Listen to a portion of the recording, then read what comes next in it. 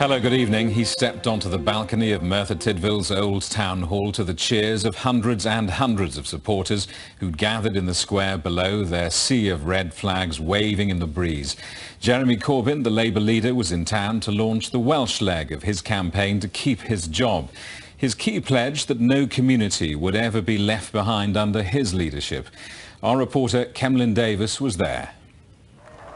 This is how Jeremy Corbyn made his appearance in Merthyr today, to the delight of the hundreds of followers who'd gathered to see him on Penderyn Square. Jeremy Corbyn and his team have chosen this location deliberately for today's event. Red House there is where the party's first leader, Keir Hardie, would address his constituents when he was the local MP here at the start of the 20th century. And Penderyn Square was also the scene of the Merthyr Rising in 1831, when the red flag, a symbol of the working class cause, is said to have been flown for the first time.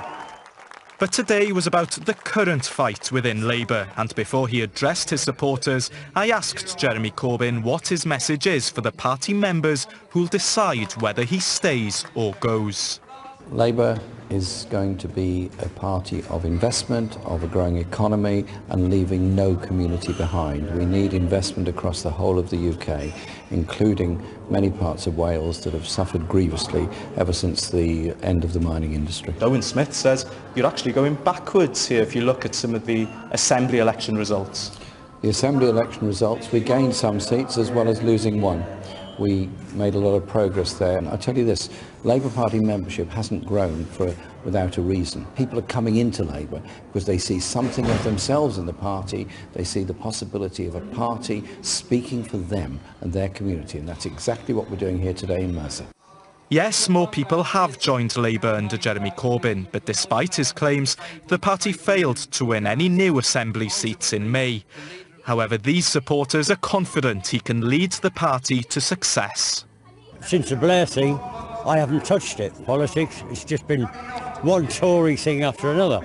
And now there's a man that we can all get together behind. But can he win an election? Yes. You don't get the sound bites, you don't get the hypocrisy, you just get what the man is.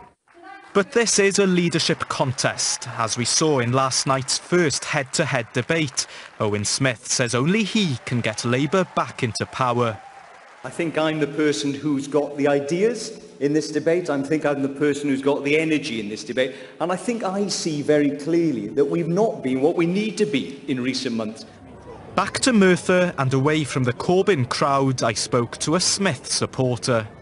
The Labour Party is currently not in a state to win a general election and needs to be. Owen Smith is charismatic, he's got a good track record from being in the shadow cabinet, and he's a personable candidate and will take us forward. We'll keep the red flag flying here.